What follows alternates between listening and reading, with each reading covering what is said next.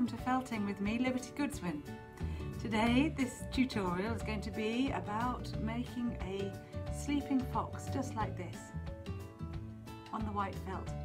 Now maybe if you're watching this video you'll have the kit and you can be following exactly what I do. If you have making it with your own supplies from home, I've put mine on a white felt base and I've sewn it up with a grey backing. Any colour will do. I find the more wool based felt the better it is, it works better. You'll need some ginger or russet wool, some white, black, a little bit of dark brown, green, red or purple for the foxgloves, and also I add a little yellow flower down there. But I'd love to see any pictures of ones that you make. Post them up, send me messages, I'd love to see them. Okay, ready? Let's get underway. Here is your fox and a white felt. You should have a template or on a diagram on your piece of paper just to show you. I'm going to draw it here roughly to show you. Think of your fox as a bit of like a circle, slightly egg-shaped, cut into half, with the face being a triangle that comes down there to one side. You can visualize that or draw it in pencil or one of these magic markers that disappear over time. That might help you just get the shape of what you're going to be producing. First you'll need your thicker needle, which should be a black needle or red, depending on which ones you have, which are a 38 gauge, roughly speaking, a 38 gauge needle, and some rough core wool. With the rough core wool we're going to start with where the nose would be, there, and we're going to attach it right down at the tip of the nose, working our way back with just little gentle prods, very small gentle prods. I'm not pushing really hard because that would make it go really flat and I don't want that. I'm wanting it to have a bit of shape and form. I'm really just trying to attach it in the shape of the head to my white felt. I'm holding my needle right at the top and going and holding it and pushing it down as straight as I can. If I hold it there, it's very likely that the needle will bend and break. So try as much to hold it at the top.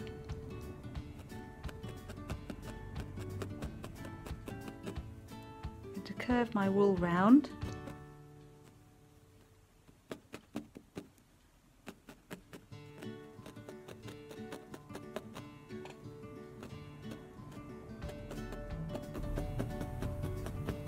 Following the line of the body, the back of the fox as it comes round.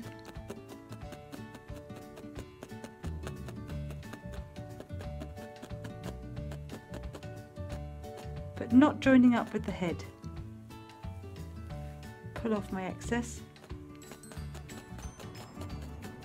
and put it into there, into the side. I can fold this over.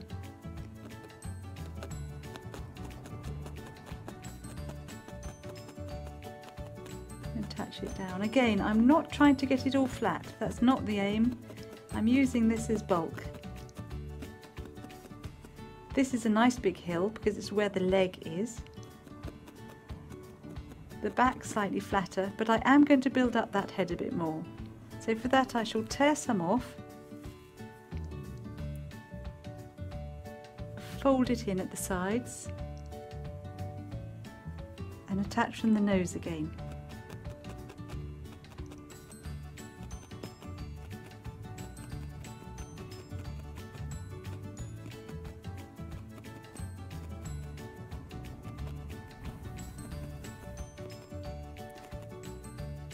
Building it up so that the top of the head is much higher, so the nose is sloping upwards.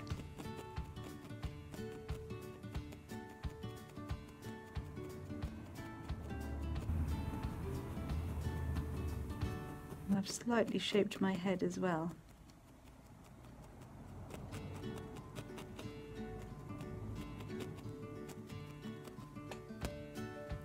I shall lift that up to see if you can see that shape.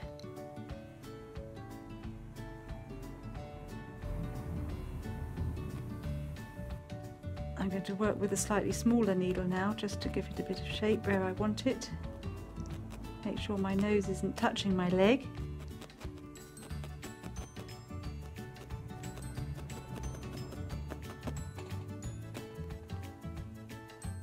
Now I'm going to take my white. This is natural white merino. It's a lovely soft wool.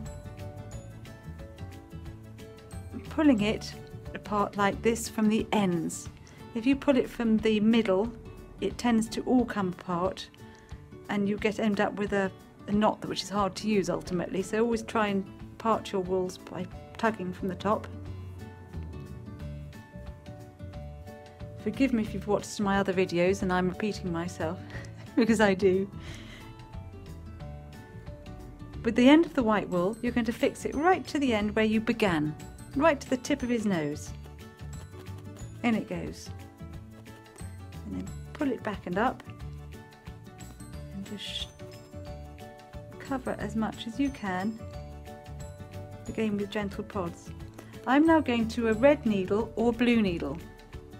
So you're looking for a thinner 38, so a regular triangular 38, or a 40.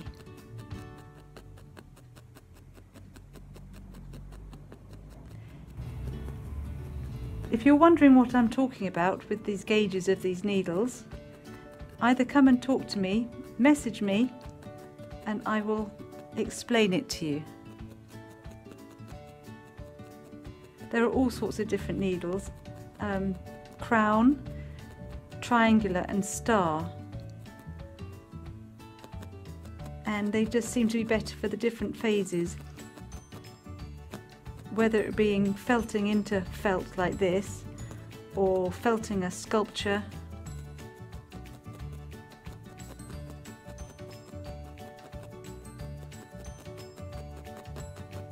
The higher the number of gauge, the narrower the needle, bizarrely. So a 40 is narrower than a 38. Well, can you see I've now covered that up with white? I'm going to stop there. I don't need to cover any more with white. Snip, snip.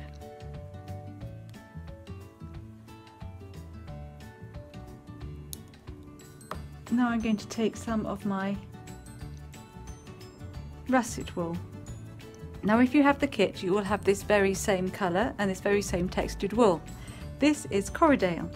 It's slightly rougher, more curly, and has a sort of like more bulkier feel to it.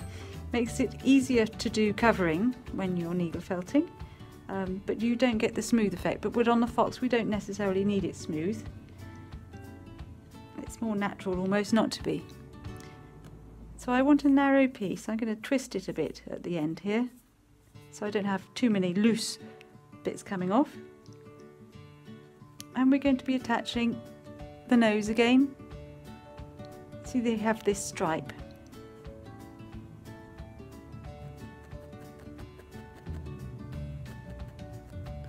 Work our way up.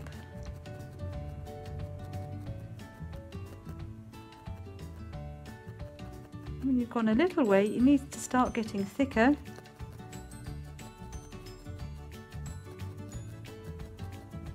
And curl round. And the same on the other side. I've put my fingernail there and I'm working round that, and it gives me the curve without pricking my finger, which is quite handy.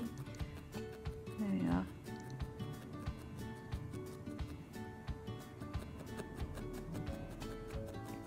Another tip that I've learnt over time is to rest your wrist while you're felting. If you're going like that, you're much more likely to be doing big heavy prods, and also it tires you out. Whereas this, you rest your wrist, it's so much easier to do small control prods.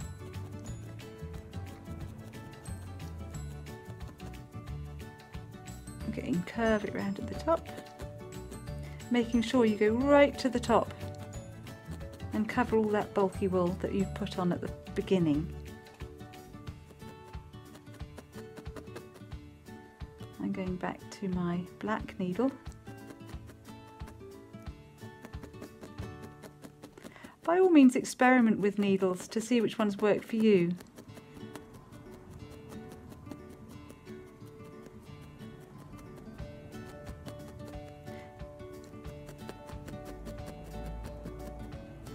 And as we come round, we're going to be covering the whole body.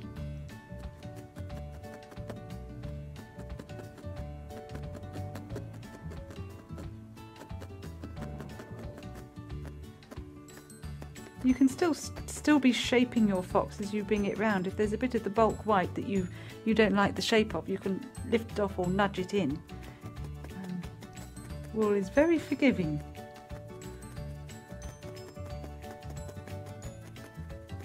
Not like watercolour. Once you've done it, you've really done it, and there's no going back. There we are. Can you see? Round it goes, and I'm going to shape the leg a bit, so I'm going to make the back lower by prodding over it a few more times,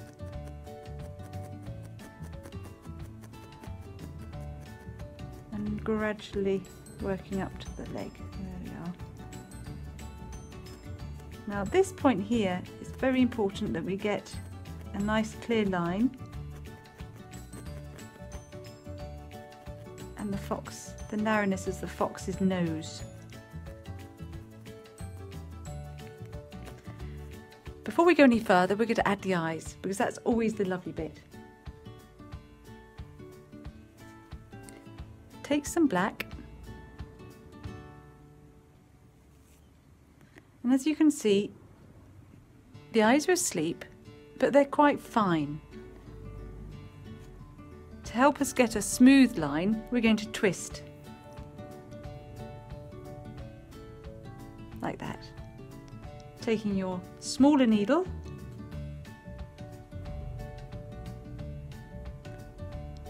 fix it at one end first,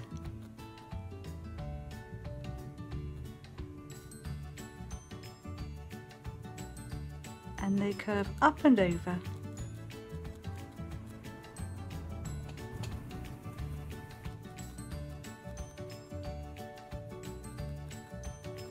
Making sure you've firmly attached it at either end.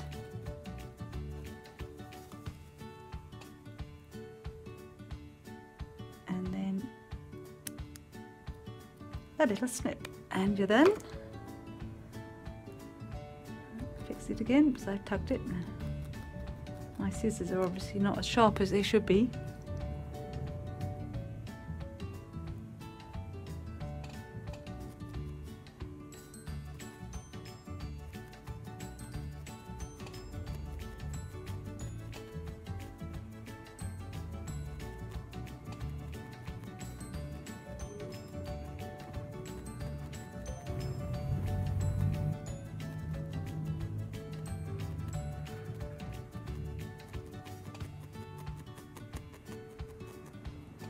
There we are.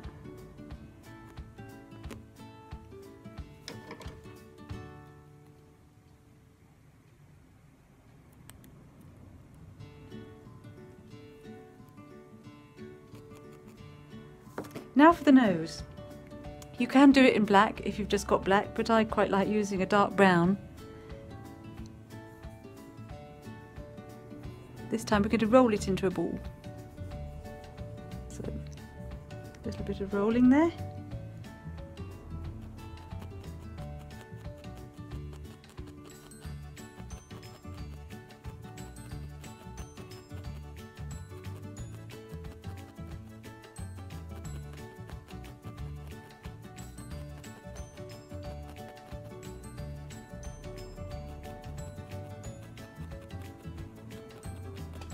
Again, if I want to get a clean edge, I'm just using the back of my fingernail to get right into where I want to go.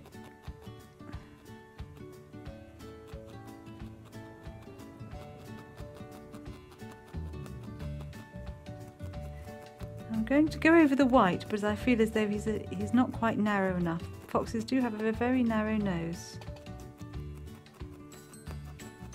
So I'm just taking it in there a bit. Getting rid of that cheek. It went too far up. I'm going to bring the red down, the russet down there a little.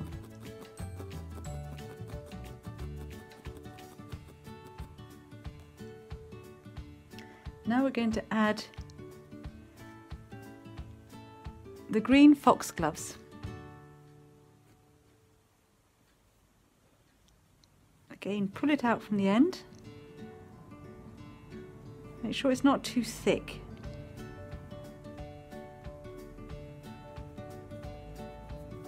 Twist and attach above. Trying to make it as centered as possible.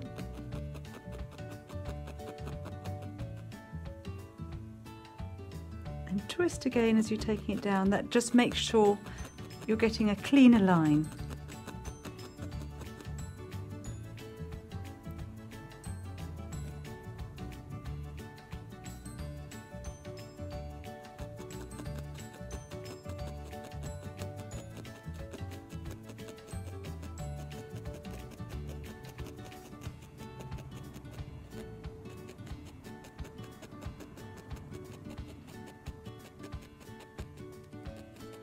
As you come down, you want to make sure that you're going to leave enough space for your tail. Imagine your tail coming up there, but you want your flower to show.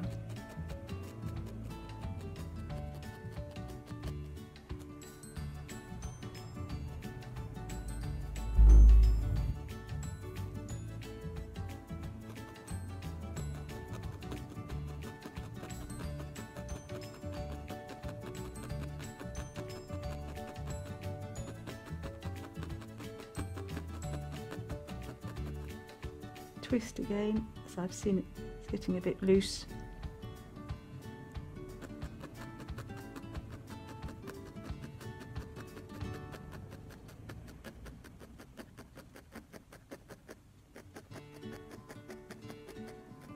Again, leaving myself enough space.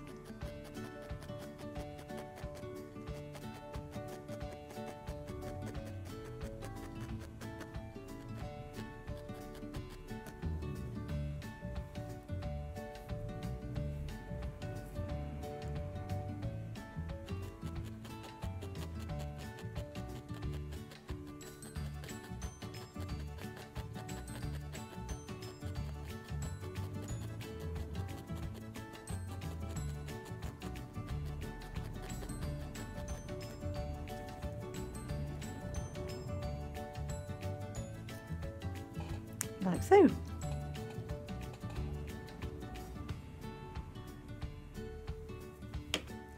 Now for adding our foxgloves,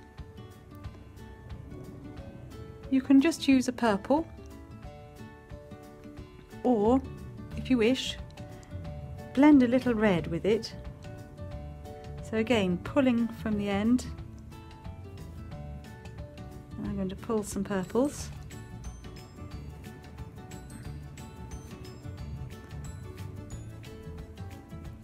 And I'm going to pull apart, lay on top. Pull apart, lay on top. Try not to fold over when you're blending. Again, it becomes knotted and difficult to use. Always pull from the top and lay on top. Two tops, that's it. Round we go. And I think that's okay.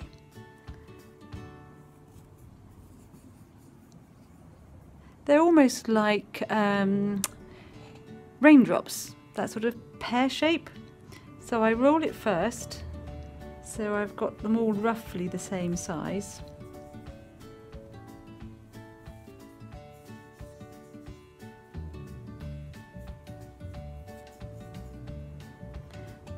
I find when blending wool, you sometimes end up with more that are ready and more that are a little bit more purple, and some that are perfectly mixed.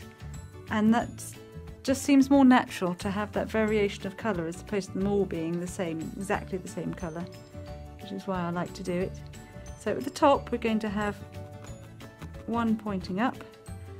So fix the top, the narrow bit first, working down to make think of a triangle, a rounded triangle. That's right. Okay. Concentrating more on the outside edges than you are on the middle, because once you've firmed the outside edges in place, it's secure. If you keep going over all over your flower, you'll find you're just making it flat and you're losing some of the delight which is the wool and the needle felting to make it in relief like that.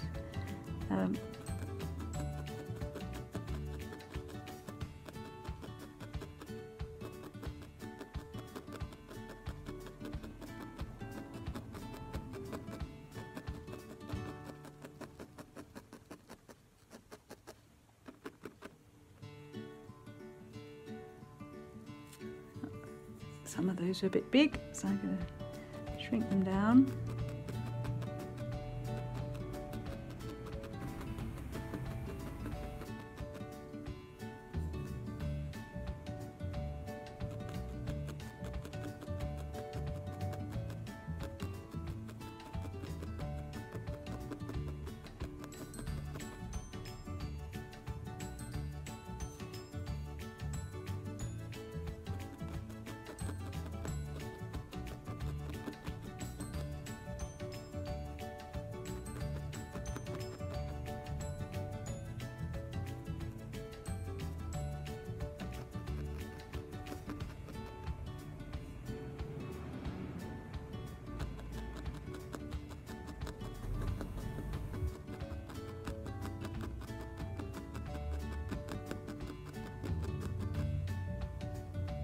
There we are, and we go.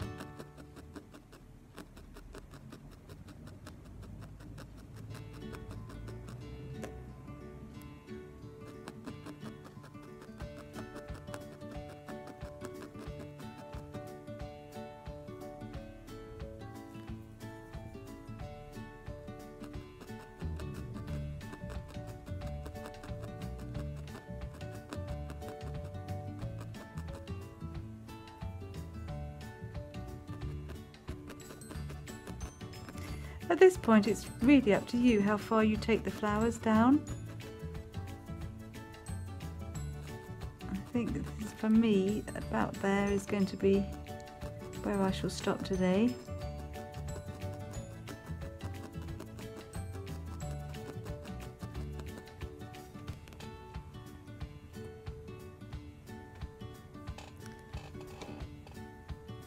Now what you can do, you can either use green wool at this point to do your leaves, or if you've got a bit of green felt, you can cut two leaf shapes.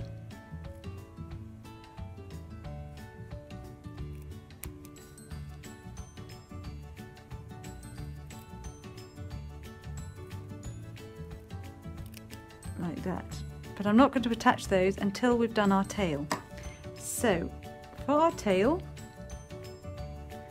we need our ginger wool again to lay small pieces like that right next to each other. So you've got the ends, top and bottom, like that.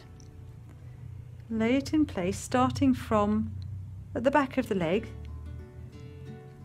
curve it round, and where you want to be prodding isn't on your green and it isn't on your fox. You're almost going to be prodding in a line. See where that white is there?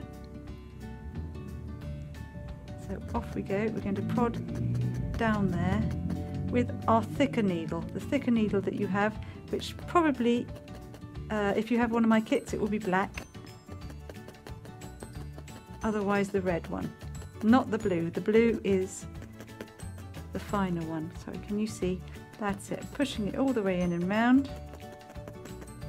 And foxes have a lovely, I don't know what you'd call it, wouldn't be a quiff, would it, at the end of the tail? Tuft, maybe tuft is the word I'm looking for.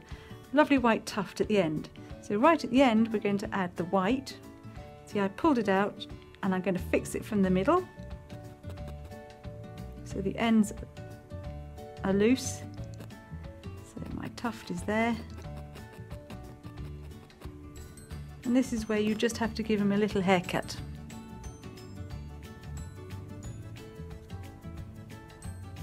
Their tails are quite bushy.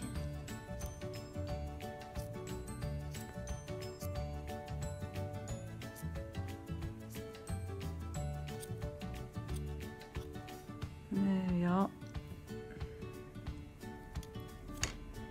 Now give it a bit of a shape. Trim it as much as you like,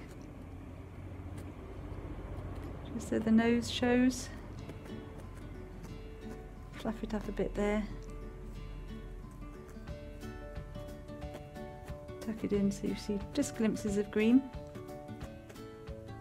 And now you can attach your leaves.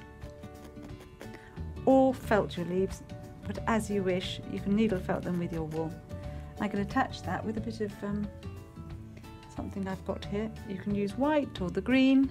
I'm going to use a bit of yellow just because I've got it here today.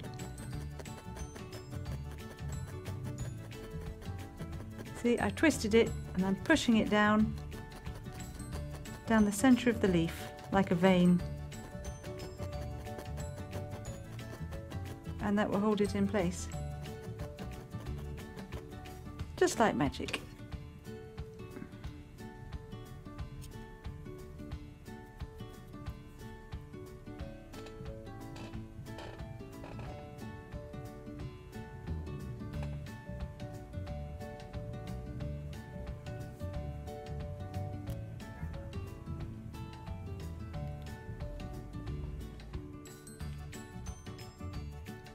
If you have a little bit of felt, it can be red or whatever colour you wish.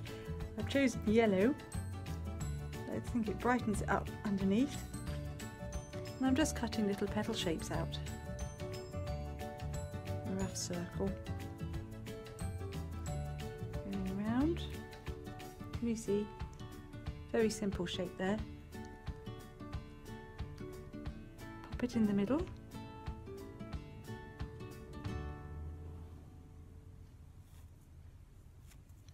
Taking a little bit of white and a little bit of my red. Blend them slightly. Roll them into a ball and pop it in the middle. And just fix it in there. Try to get a nice, neat, tight ball right in the middle if you can.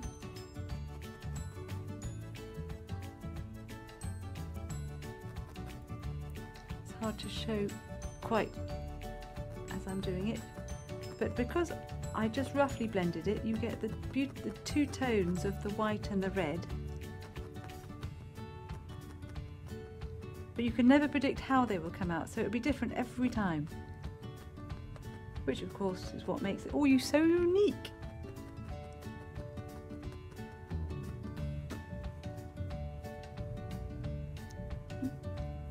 So now he's missing his ears. I use brown felt for this. If you have some russet coloured, that's very good too. If you don't and you only have the white, there is a way round it. You can get your russet coloured wool or your ginger, and you can actually go over it. So if you had, say, you cut out your ear shape like that, making sure it's quite wide at the bottom. If you don't have the right coloured wool for the ears, just apply your russet wool over that, and that will also be very effective.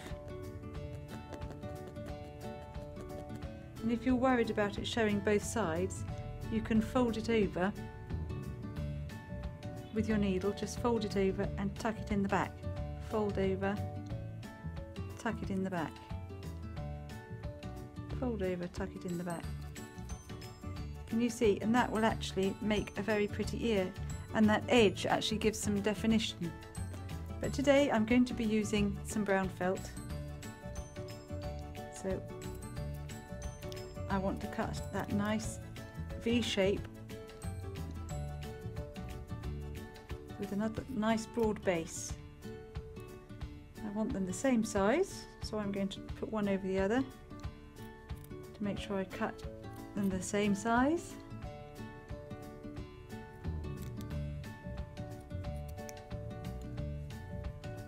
There we are. And I'm going to add some of this ginger so they look a bit tufty. Let's bring it into place there. You can see better. I'm going to push that on top.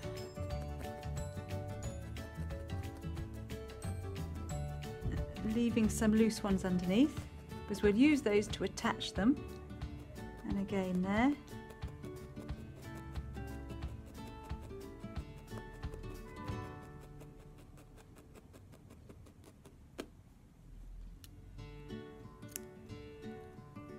And down the middle of them, I'm going to add a little bit of white.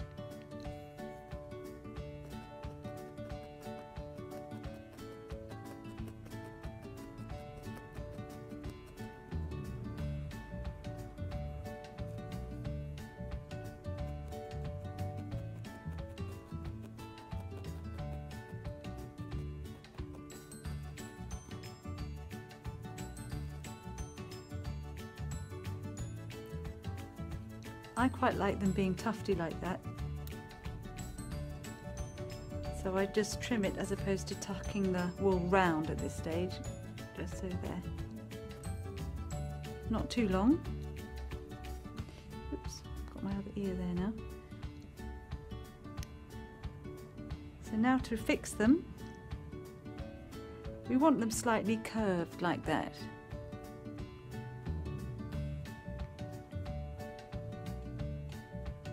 Working right down on his eyebrow, push it in to the middle. So I've attached only half, and then I'm going to bring that other one in and over, and that will automatically curve the ear round.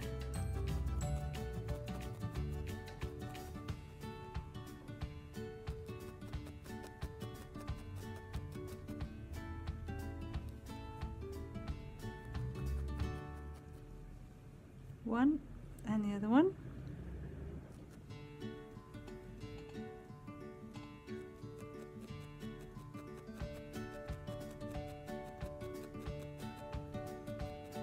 Go halfway, have a look. If you're not happy, you can always rip it off again at this stage before it's too firm. Yes, I'm happy with that. Attach it a little bit from the back, a little bit from the front.